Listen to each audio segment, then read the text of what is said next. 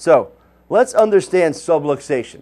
This is a chiropractic term. It's not easy to say first time around. Subluxation. It's not even easy to say the second time around. Subluxation. But what it means is when spinal bones become misaligned, it puts pressure on nerves affecting their function. That's pretty much what happens. So how does this work? You know, this is how I explain it.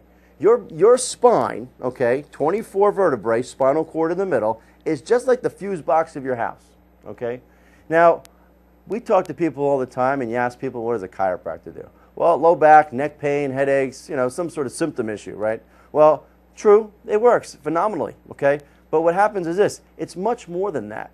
We understand that physical pain, you get hit by a car, you get hit by a bus, you get hit by a bat, you get hit by your sister, whatever.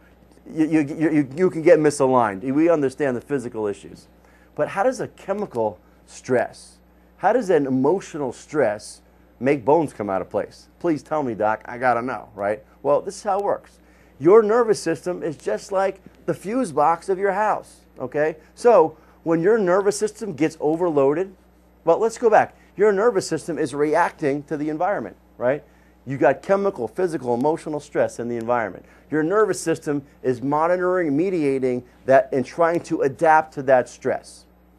Okay? And when you're healthy, your internal resistance of your nervous system is able to adapt to the external stresses in the environment. When the external stresses, those chemical, physical, emotional stresses that are in the environment are overloading your nervous system, it increases its tone, and what it'll start to do is contract muscle, and it will literally start to turn off those switches of your fuse box. It'll literally turn off those, it'll subluxate those bones, putting pressure on nerve as a short-term response to deal with the stress. Your body will literally start to shut down systems, kind of like your house, right? If you're in your house and your kitchen has an iron on and a TV on and a radio on and a disco ball on or whatever you've got going on in the kitchen, you got all the electricity going.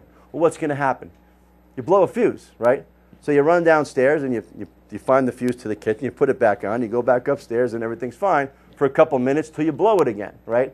So it's the stress that causes the subluxation, okay? And if you don't take the stress out of your life, you don't start unplugging some of those electric things, well, guess what? You keep subluxating over and over again.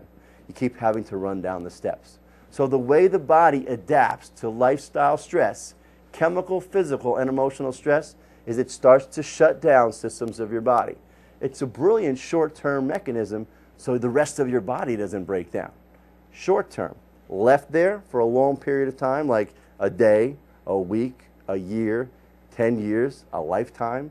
If you don't put those switches back where they're supposed to be, and you don't start dealing with those lifestyle stresses, you don't have an efficient running nervous system. And that's really what chiropractic is all about. It's measuring and looking for the efficiency of your nervous system, correcting it, correcting the adaptation, and then also the lifestyle part is addressing those lifestyle stresses that cause it.